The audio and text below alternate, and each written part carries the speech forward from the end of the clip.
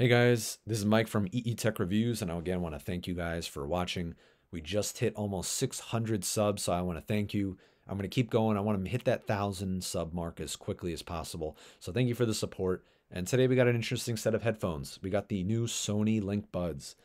What I want to really do quickly with these new earbuds is just go over a quick unboxing, give you some general thoughts, and through that you'll see some pros, you'll hear some cons, and then at the end I'm just going to give you that decision that you want to know.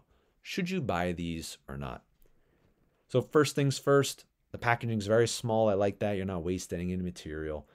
Everything that you need is in this box. You got your charging cable and you got your case, and basically you pair it, and you got different size plastic little wraps for your ear tips so that you can make sure that they fit your ears in the best way possible. First thing you notice taking these out, very small, very, very light. I'll show you some weights on a scale a little later. Right on the case, again, USB-C, I love that. Some other headphones still use the older USB types. I'm glad it has USB-C, and I'm glad it has a pairing button to make it simple and easy to open.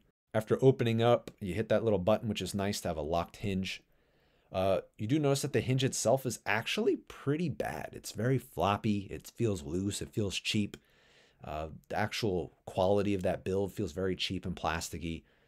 A little let down there in the sense that these are $180+ earbuds. Very expensive for what you're actually getting. I like how they say with the R and the L on it, and they have different colors. The case is LEDs, so you can also confirm if you're charging or if it's paired.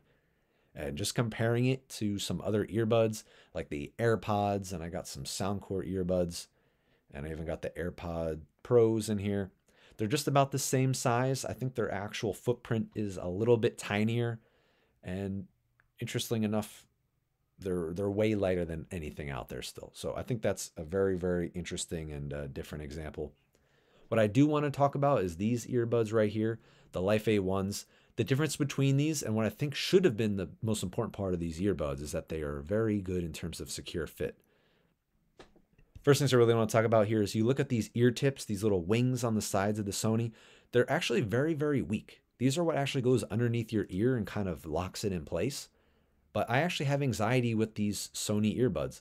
I feel like if I'm walking or running or cycling, which I use the Life A1s for on the right side, they don't feel tight. They don't feel secure. I'm a little bit nervous and have anxiety that they're going to fall out.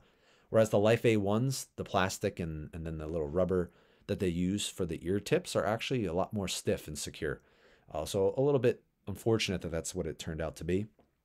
I think that's a huge drawback because I was looking to use these for exercise, but at this point, I don't really trust and think that you should use them. Again, the weight that I want to talk about, they also feel very light in your ears. They're about 4 grams for an earbud, which is literally nothing. They're extremely, extremely lightweight. The case, you only add another 33 grams. So you're talking about 41 grams for the whole package. Extremely light. Maybe it's good for weightlifting if you want to be able to hear what's going on around you because you can slap those in your ears. They're super light, super easy to transport, and you can still kind of hear and have that background music while you're working out. What I do want to talk about again, the open ear design, I think you're going to be losing a lot of the audio quality that you actually expect.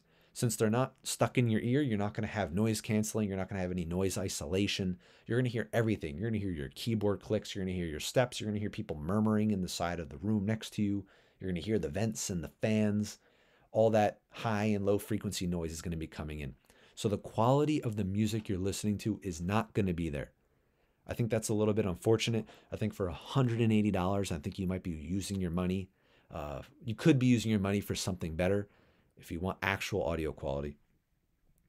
What I do think is a game changer, what I do think is what makes these worth buying if you're interested, and I hope that they incorporate these touch controls into other earbuds on any manufacturer.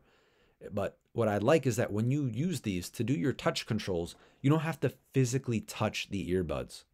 You can touch and tap certain areas of your skin around your ear, but you don't have to physically smash the actual earbud while it's in your ear.